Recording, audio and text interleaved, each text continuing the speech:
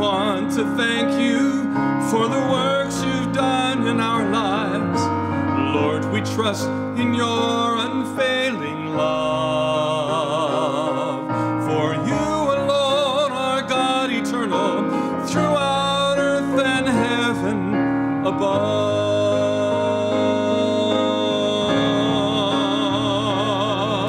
Lord, we want to lift your name on high.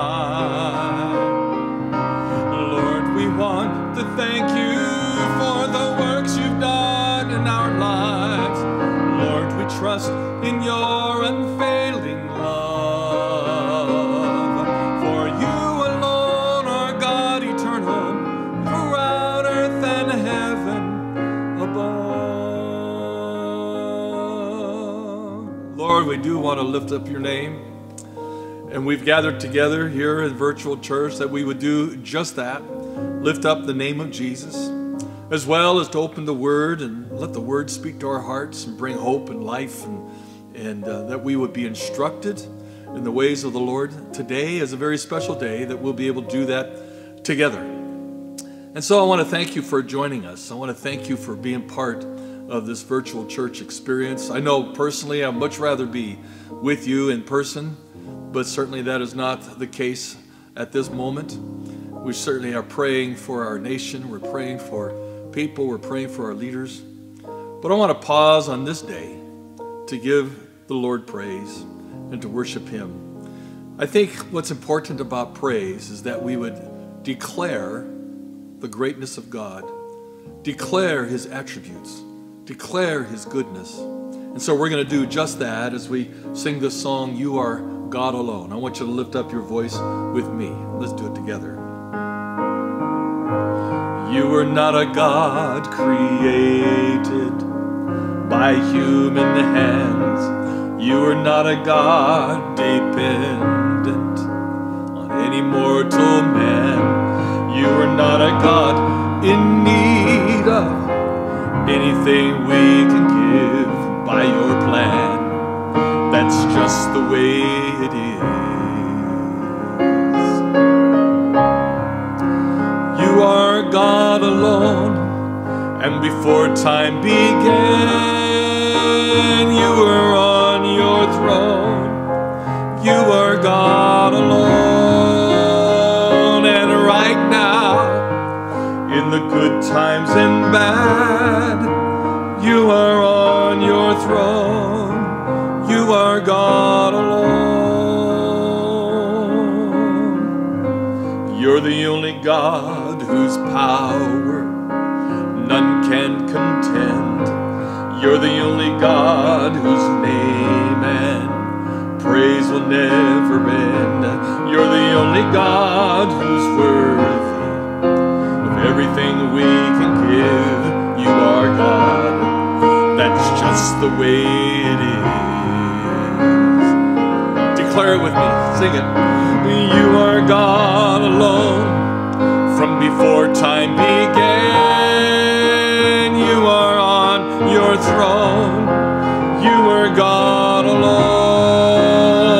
And right now, in the good times and bad, you are on your throne.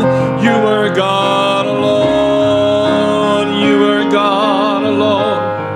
From before time began, you were on your throne. You are God alone. And right now, in the good times and bad, you are on your throne.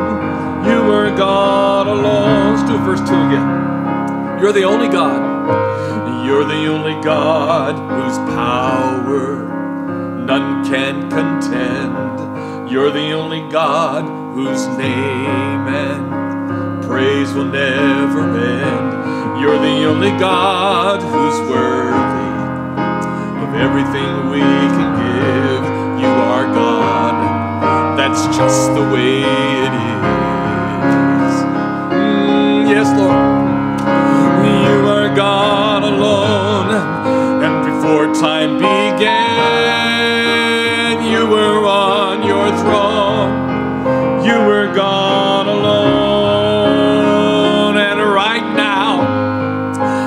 good times and bad, you are on your throne.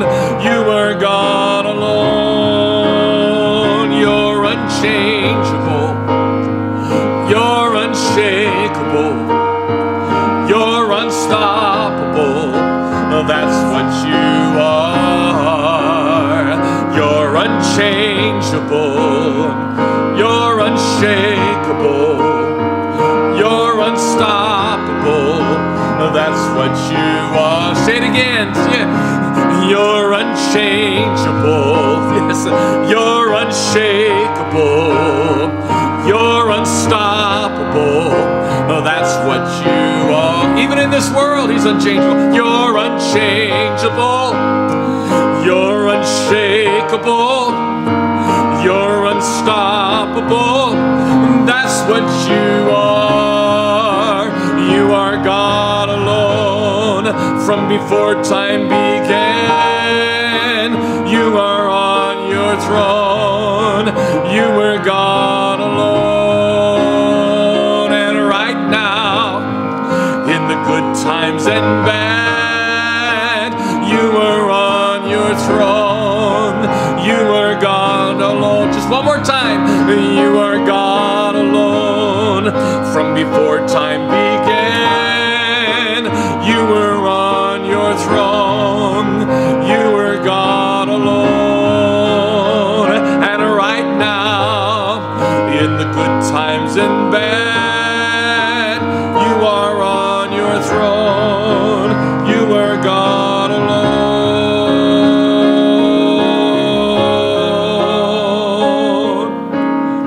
He is our God. Amen. Even in these times, even in these moments, He is our God. Jesus, you are loving. You are gentle. You are God. Jesus, you are faithful. You are able. You are strong. Debbie and I used to sing this several years ago. And in light of all that's going on, the song came to me as I was doing some stuff on the computer, and I found this song, and Debbie was playing it, and I pulled it up, and I just listened to it. And I thought, this is a song that we need today. This is a song that declares that even in the circumstances that we're facing, Jesus is strong. Jesus is our answer. And so I submit it to you today, and I ask that you join me in making as well this declaration about Jesus. And we're going to pray in just a moment, but as we lead into that moment, I want to declare the goodness of Jesus. In the issues that you're facing, maybe you're on cloud 9, I don't know what you're doing, but in every situation, God is with you, and the Lord is your God, and my God too. Let's declare it together, shall we? Jesus, you are loving. Jesus, you are loving. You are gentle. You are God. Jesus, you are faithful. You are able. You are strong. Let the dark clouds rise. Let the storm winds blow. There is safety, there is comfort in your arms. For your word declares you will never change. You'll uphold me and protect me by your power. Jesus, you are loving. You are gentle.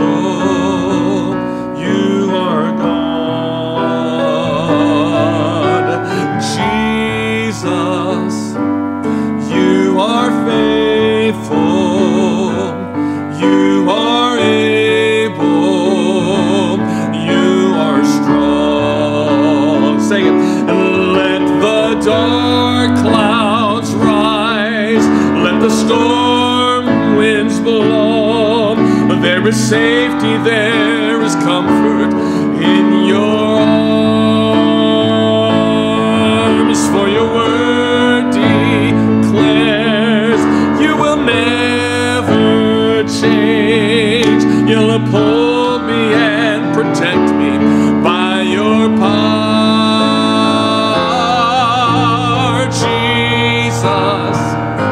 You are loving, you are gentle, you are God, Jesus. You are faithful, you are able, you are strong. Let the dark clouds rise, let the storm winds blow. There is safety, there is comfort in your arms, for your word declares you will never change. You'll uphold me and protect me by your power, Jesus. You are loving, you are gentle, you are God, Jesus. You are faithful, you are able, you are strong. And Lord, you are strong. You are our strength. I pray that the strength of the Lord, the undercurrent of the Lord, the stability that comes from the name of Jesus shall touch our lives. Just a few things, Lord. I pray first of all for people here that are going through issues in their bodies. I pray healing. Lord, I've seen healing with my own eyes. I want to see healing again. The Bible says signs and wonders follow them who believe. Lord, we are a believing people today. I pray that the hand of God shall bring healing. I pray the hand of God as well shall bring guidance. Lord, let the hope of the Holy Spirit fill us. And let us be filled with the mighty joy that springs from deep within. That even in the midst of sorrow, we do not mourn as others who have no hope. We have hope. And so, Father, I pray that the power of the Lord shall be known. Such power that it will hold back the forces of darkness.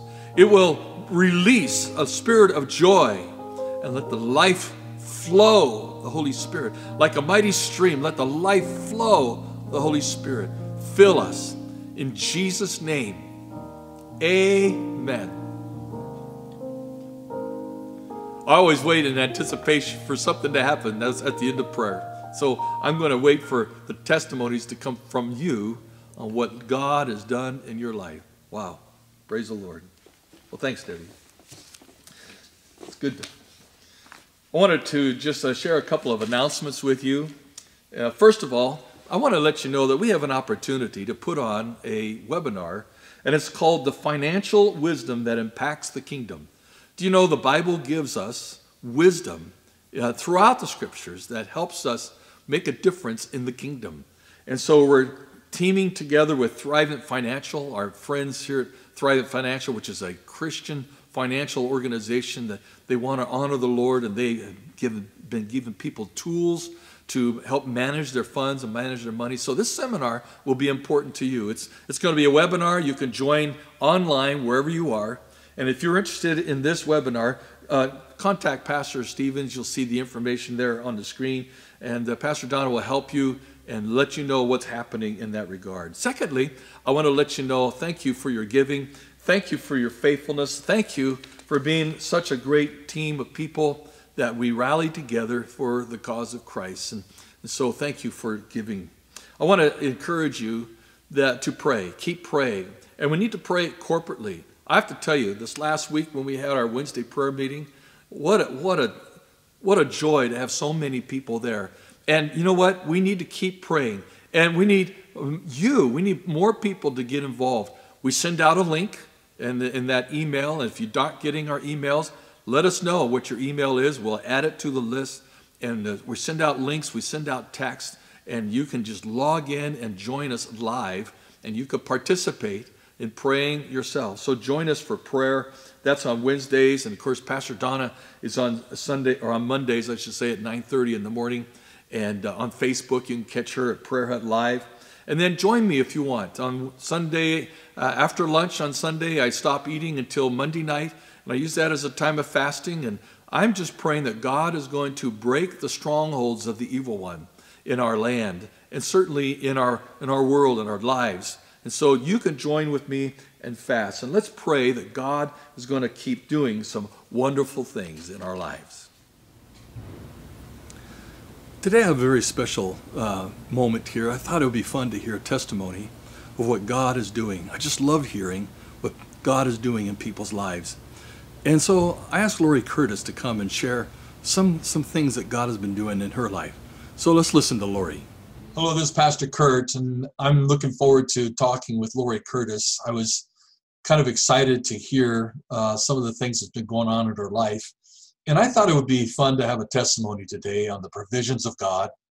And Lori, I found out recently that God's been doing some great things in your life. And maybe you can give us an understanding of what's been happening. Okay. Well, back in March, my job kind of got cut off. I was working for a company that was remodeling hotels, and well, that industry kind of got cut short, so I got laid off. But the unemployment department was very slow at getting me the unemployment money. It took like 10 weeks. Wow. So during that time, first of all, I didn't really worry. I knew God has me, but he did provide in the nick of time, and he did through many sources provide what I needed. And I can get into detail, but if you want to direct me, that'd be fine. I mean, I had gifts. Give us an example, of how God provided for you during that 10-week period of time. Okay. Well, I had a friend that rented a room from me for a month. Wow. So that helped financially. And then I had my brother give me money, and I had a birthday and people gave me money, and then God provided odd jobs for me to do. Well, even right now I'm taking care of an elderly lady while her adult children are gone on vacation. I think what's significant that you just said is that oftentimes when we pray for an amount of money, whatever it might be, we tend to look for that whole lump sum, Right. And instead, what you're sharing is God provided through many different avenues in various different ways that your need would be met. Would you agree? And it's neat to see that take place, because frankly, what we tend to do is we squander maybe the little blessings looking for the big blessing. Yeah. And so God supplied that through various and many ways for you. Also, odd jobs came along. When I found out someone needed their house clean, I'd go and clean their house. And somebody else needed some errands. So I ran some errands for someone, a couple of different people. I was just willing to do. It helps to feel, what's the word? It helps to feel like you're being useful. It just helps to feel useful, not only doing it for money, but doing it because you feel useful, not just sitting around doing nothing. So you found value in actually doing something to bless other people. At the same time, you were being blessed. Right. Was there a particular passage of scripture or a song, or was there something that touched your heart that helped carry you forward during that, I would say dry time, but let's say testing time, that trial time? Yeah. It may not be the one you think of, but the one that I thought of was Elijah, when the crow or whatever brought him food. Yeah. And I was thinking, how much food can a crow put in his mouth at the same time? Probably one bite at a time for us. Oh, that's a good one. So if God was sending the crow to me, it was one bite at a time, and it was, satisfying. Well, what's fascinating about that is just like the manna, really, right? In the wilderness, the manna came every day, and if they tried to hold it over for the next day, it rotted. Of course, until the Sabbath, then they were able to hold it for 2 days, which was a miracle in itself. But all of that is designed by God to have us keep our trust in Him, and to trust Him, as He said, give us this day our daily bread. Right. And certainly you saw that lived out in your life, right? Right. And one more thing I want to give God glory for is not a bill was late. Wow. And I always thanked God for bills paid, up to date, gas in the car, a little bit of cash in my purse, and a little bit of money in the bank. I was always thankful for God for those things. Wow. That's wonderful. Well, you touched my heart today, and I think you touched others as well. Would you want to pray? I'm sure there's people that are watching this that maybe they're going through some moments. And I'm wondering if you wouldn't mind praying for them, that God would be the Jehovah Jireh in their life. Would you mind? Okay. Not at all. Okay. All right, Lord. Yes. So I pray now, Lord Jesus.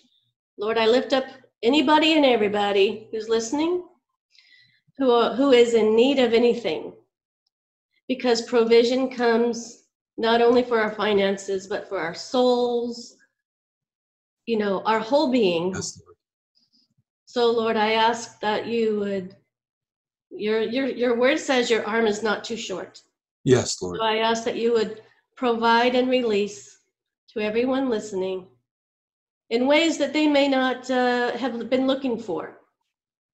You would provide and release those things that they need.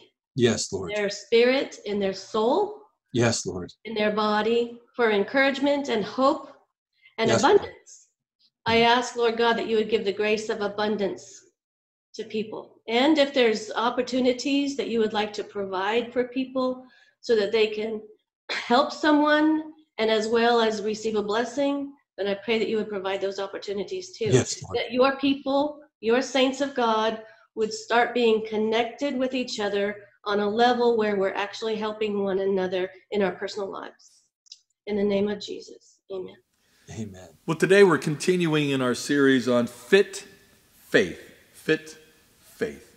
And we've been talking about the measurements of fitness in the book of James, that when we exercise those aspects, it increases our faith. And we looked at struggles and trials, where James says that we need to count it all joy. We skipped ahead to the 8th part in this series on resisting the devil. But today we're going back here to part 2. I'm sorry we're jumping around, but here we are. We're going back to part 2 where we're talking about obeying God. Obeying God. And isn't obedience tough? Obedience is one of the hardest things, even as a child. If you've been around children, you know obedience is hard. But even in our lives today, we need to be obedient to the Lord. And so in chapter 1, verse 19 of James, it says this: "Understand this, my dear brothers and sisters, you must all be quick to listen, slow to speak, and slow to get angry. Human anger does not produce the righteousness God desires." Now, I want to fill in here the background here of where he's coming from. Remember, he just came from talking about struggles and trials. And he puts this in here just to remind us that we should not be so quick to complain about going through struggles and trials. And I don't know about you, but whenever I go through a trial, the first thing on my mind is, Lord, what did I do? Did I commit some great sin? Have I done something wrong? Did I make a wrong judgment? And those things are certainly things we need to ask and we need to talk about. But you know what? We need to develop this heart and this attitude that says, Lord, you know what's best. I'm a child of God. The steps of a righteous person are ordered of God. Your hand is there with me. And if you're trying to get my attention, here I am. But he lists out 2 or 3 things here. He says, what does he say? Be quick to listen, slow to speak, and slow to get angry. And I like what one commentator says, Warren Wiersbe. He says, therefore, Christians should not be swift to speak and complain when trials come. Rather, they should be swift to hear the word, trust it, and obey it. After all, God works out his will in our lives when we are patient, not when we are angry. That's right. God works out his will when we are patient with him. Remember when your children, as you were raising them, when they threw temper tantrums, you were more inclined not to bless them or not to grant their desires. You needed to discipline them. Well, the thing is this, God, he can't work in us when we're angry. We have to humble ourselves before him. We'll get to that in a second. We have to come before him. And I love these 3 words, be quick to listen, slow to speak, and slow to get angry. In other words, keep yielding to the Lord. Now allow me, please, just to pull aside for a moment from that text and use those 3 steps to talk about what we need to do on our personal level. What I mean by that, the relationships that we face on a daily basis. And when things happen in our world and when things happen in our relationships, are we not so quick to pass judgment? Are we not so quick to get angry because we think this is happening and that is happening? I think these 3 steps are important for us even in our normal, everyday life. Let's be quick to listen. Let us be slow to speak and slow to get angry. Now, the reason I bring that up is because there's this overall feeling that I get that people, including me, it's easy to get caught up with the argument. It's easy to get caught up in the fray, in the battle. But you know what? God wants us to not get caught up in the fray. He wants us to hear his voice so that we can act according to his purpose and his means in our life. Why? Because I think this. People are looking for wisdom. And if we are in the midst of all the anger, if we're in the midst of the fray and the battle, fighting with words, we cannot hear from God in order to provide wisdom to a world that is needing it. In short, I'm saying this. Our world is needing an answer. They think that they need the answer of the world, but you know what they need? They need a spiritual answer. And God has called us to bring that spiritual answer to the world. I love that passage in Scripture where Saul was looking for the donkeys. Remember that? And the servant said, there is a man. I want to be that man. I think we need to be that person. Well, if you're a woman, you need to be that woman where people can come to and get a word of wisdom and a word of spiritual insight in order to deal with the issues of their lives. And it's more than just fighting and doing political arguments. It is hearing from God and responding accordingly to his word. Remember in Revelation, there's that phrase that says, he that hath an ear, let him hear. Let us have an ear to the Lord Jesus Christ. And let us hear what he is saying. Not what the world is saying. Let us hear what he is saying. And then we can provide a word of wisdom and a word of comfort to our world. So listen, be quick to listen, be slow to speak, and be slow to get angry. But let's move on. We go to verse 21 where it says, so get rid of all the filth and evil in your lives, and humbly accept the word God has planted in your hearts, for it has the power to save your souls. So notice, we're the ones that's supposed to get rid of the filth. How many times have you prayed, Lord, get rid of this desire in my life. Lord, give me freedom from this desire. But still, we surround ourselves with the tools or with the stuff that cause us to go astray. But here, James is telling us we need to clean out the stuff in our life that cause us to go astray, that cause us to not listen to the Lord. In other words, purify our hearts. You know, in the Old Testament, they use the word consecrate. What a great word. Consecrate your hearts. Consecrate your lives to the Lord. And as you consecrate your lives to the Lord, He will be able to use you. Get rid of that filth. Don't dabble on it anymore. Get rid of the evil that's in your lives. And then He says, humbly accept the word. Humbly accept the word. It is, and what does humble mean? You yield to the Lord. In the Greek, it means to take hold of it, to receive into one's family, to bring up, or to educate. In other words, acceptance is this part of taking a hold of the Lord Jesus Christ. And he even adds in that little nuance there as of receiving one into your family. In other words, you bring the word into your life. It's not just into your brain. It's into your life. You bring the word and you become one with the word. Connected. We looked at that last week. Joined it together with the Lord Jesus Christ. Take hold of it. Don't fight the fight. Graft the word into your life. And you do that by yielding. You do that by living in obedience to the Lord. Remember when the parable of the soils, Jesus talked about some seed fell on hard soil, some seed fell along the path, some seed fell among the thorns, and then there was seed, and the seed was the word of God. And then there was some seed that fell on fertile soil. He's saying this, what James is saying is, be fertile soil so that the seed, the word, can be planted in your life. And when that word is planted, because of the environment of health and the spiritual health and the environment that is free from the thorns and the hardness of the world, that seed can blossom and that seed can grow. So humbly accept the word into your life. Verse 22, but don't just listen to God's word, and here's where we come into obedience. Don't just listen to God's word, you must do what it says. Otherwise, you are only fooling yourselves. You see, acceptance of the word is shown by action. Acceptance of the word is shown by action.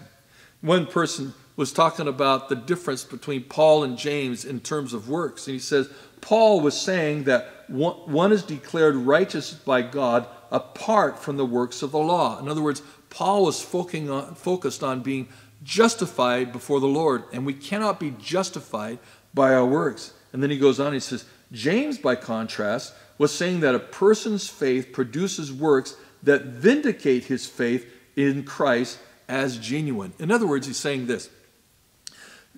James is saying that when you live out, when you work the good works, it is an indicator that the inside has been transformed. When you have been changed in your heart, it's going to show forth in the works that you do.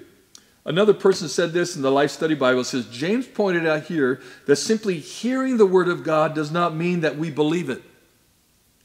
But by acting on what we hear, we show that we truly believe. Faith is an action word. Those who claim to have faith because they hear and know the word of God, yet do not practice it in their lives, have deceived hearts. Wow. In other words, he's saying this. He says, James is saying, listen, if your heart is changed, it's going to show forth in the acts and the works that you do.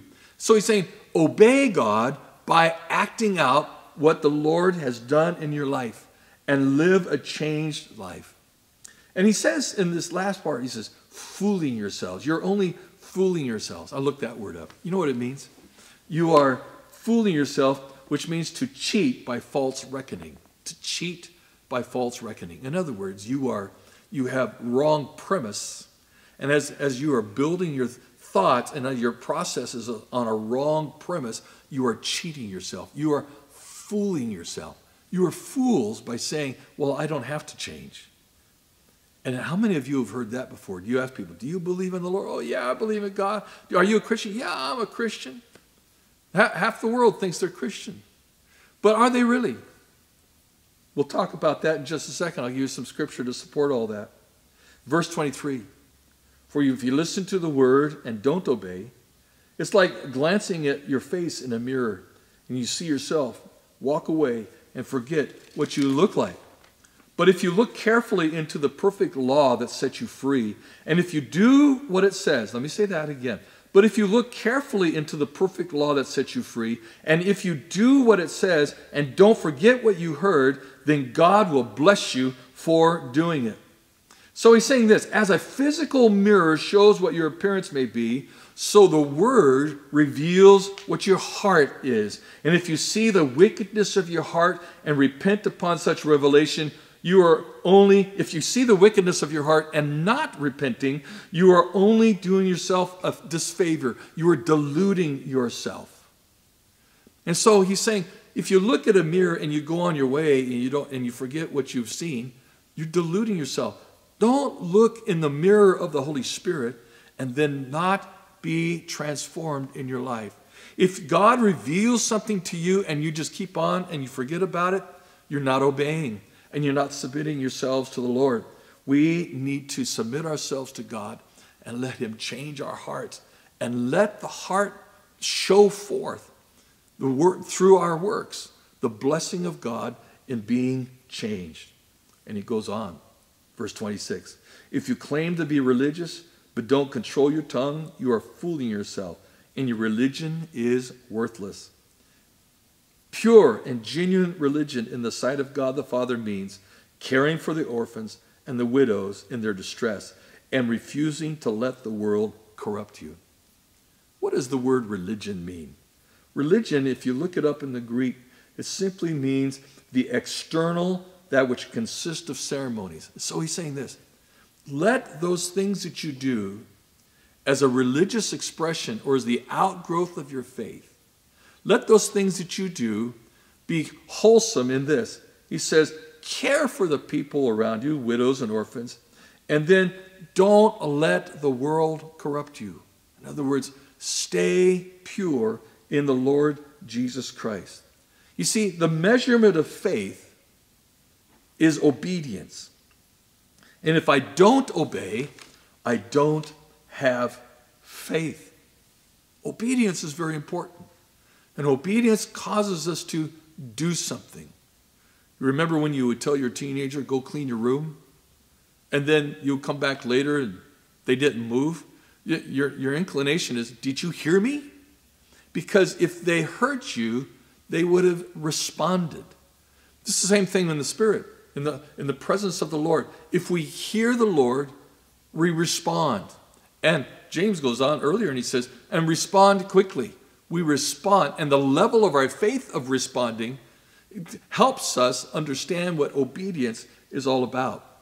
Now, I went through and I picked out some other verses here that talk about obedience by doing. Look at these in John chapter 15. He says, you are my friends if you do what I command. That's pretty powerful. In Romans chapter 3, it says this, these and other such commandments are summed up in this one commandment. Love your neighbor as yourself. Love does no wrong to others, so love fulfills the requirement of God's law. Listen, when we fulfill God's commandment of love, it's because we are actually doing it. It's not that we're thinking it, we're doing it. It's not that we believe it in our minds, we're actually doing it. 1 John chapter 2, and we can be sure that we know him if we obey his commands. And what are his commandments? Love the Lord your God with all your heart and all your soul and all your strength, and love your neighbor as yourself. 1 John chapter 3, and we will receive from him whatever we ask because we obey him and do the things that please him. 1 Corinthians chapter 6, don't you realize that those who do wrong will not inherit the kingdom of God? Don't fool yourselves. The inverse there is true. Those who do right, those who live out the word of God in their lives, They are the ones who are going to inherit the kingdom of God. And then Galatians chapter 5, verse 25. Since we are living by the Spirit, let us follow the Spirit's leading in every part of our lives. Since we are living by the Spirit, let us act that out. Let us do it by actually following in every part of our lives. And then lastly, 1 Thessalonians chapter 4, verse 8. Therefore, anyone who refuses to live by these rules is not disobeying human teaching, but is rejecting God, who gives his Holy Spirit to you. The measurement of our faith in this context today is found in the level of our obedience to the Lord. If we have great obedience, we have great faith. If we have great disobedience, we have less faith.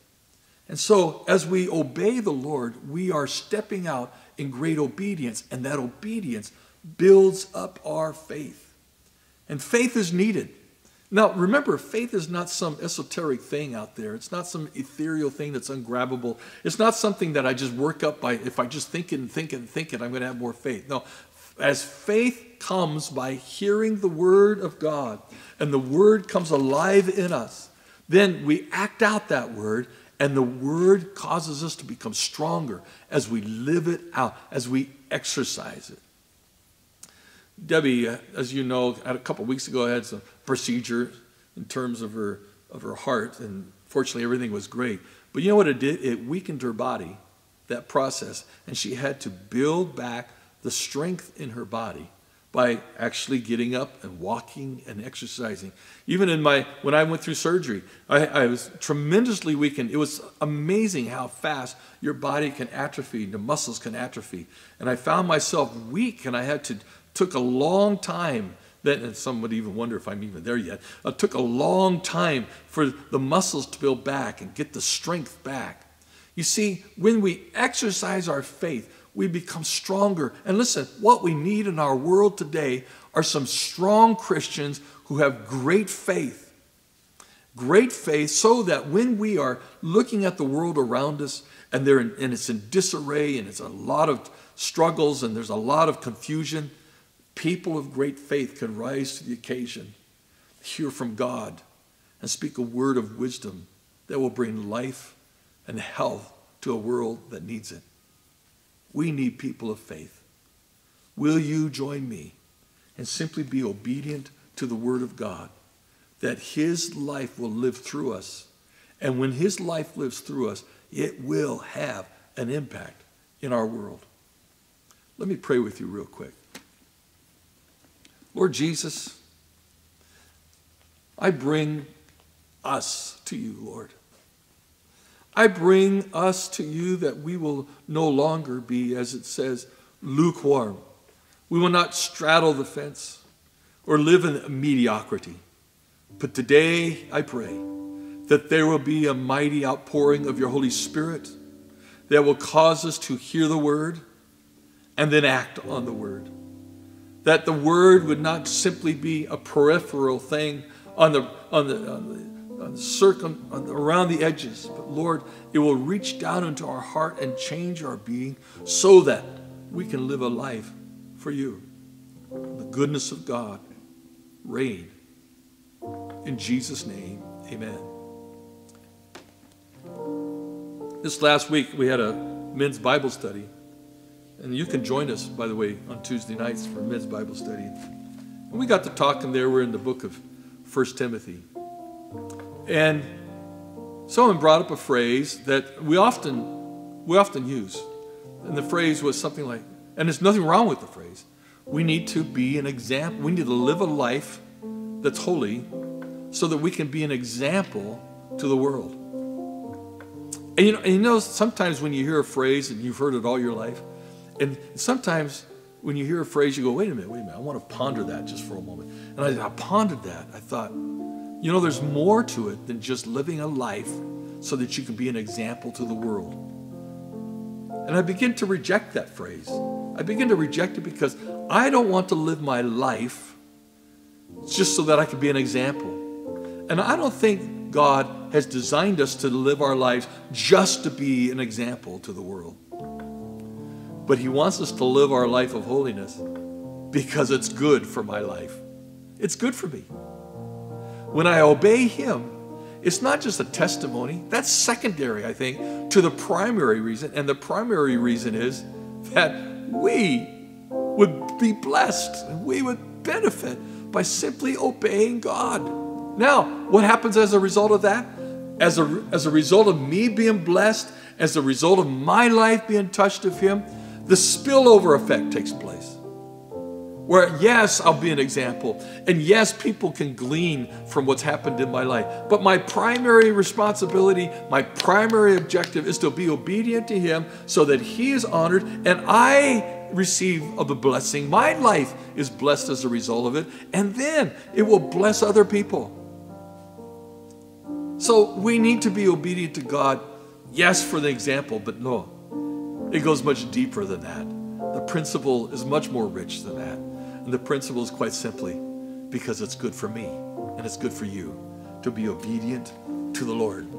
And thus, I want to sing this dedicatory song.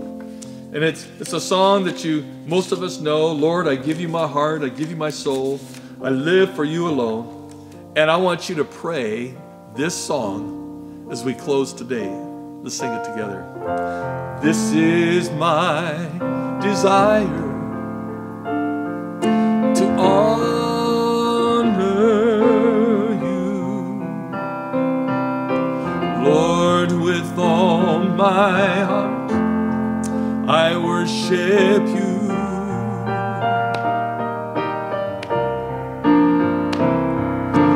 All I have within me,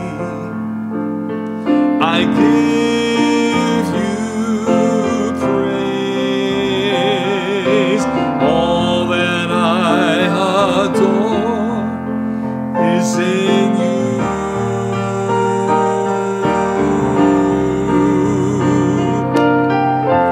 Lord, I give you my heart, I give you my soul. I live for you alone. Every breath that I take, every moment I'm awake,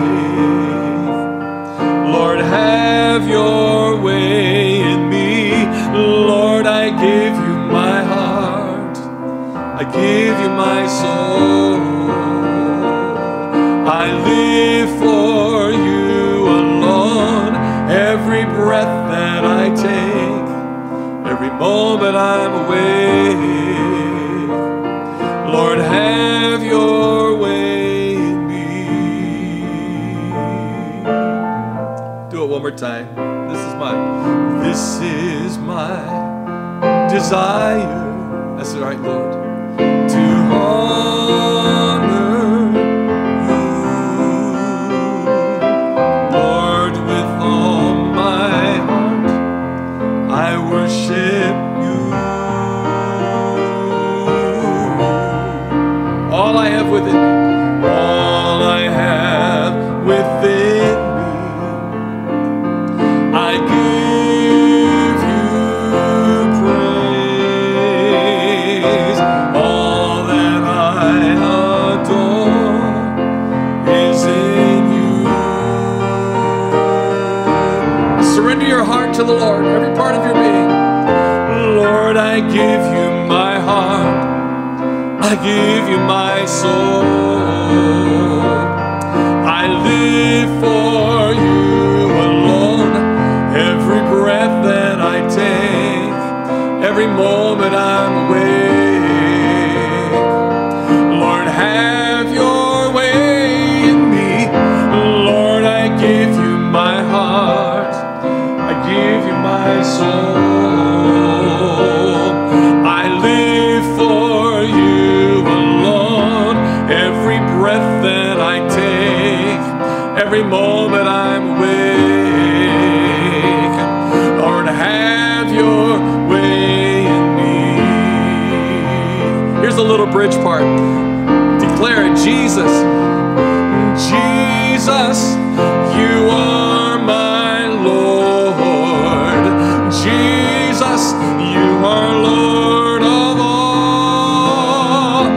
Jesus, you're my everything. Lord, have your way in me. Do it again, Jesus. Jesus, you are my Lord. Jesus, you are Lord of all. Jesus, you're my everything. Lord, have your way in me. You know, when you dedicate your life to the Lord, and by the way, if you meant this prayer, this song prayer, do you know the Lord forgives you of your sin and cleanses you from all the unrighteousness in your life and puts you in right standing with Him, which means you can be in right relationship with the Lord Jesus Christ. Not just a God who's out there, but a God who's in here, in you. And the Lord, if you allow Him, will transform your heart. Get rid of the anger and the pain and the hurt. And be in right relationship with Him, which brings peace and comfort and joy. So, I just want to say, today, if you made that decision, the Lord is with you. And by the way, if you made that decision, let me know. Send me an email and let me connect with you. Would you do that? Well, this kind of wraps up our time today. I want to thank you for this moment. It's been rich. And before you go, allow me to bless you. And this blessing comes from 1 Thessalonians, where it says, "And may the Lord make your love for one another and for all people grow and overflow, just as our love for you overflows. And may He, as a result, make your hearts strong, blameless, and holy as you stand before God our Father when our Lord Jesus comes again with all of His holy people. Amen." Praise the Lord. Wow. Have a great week this week.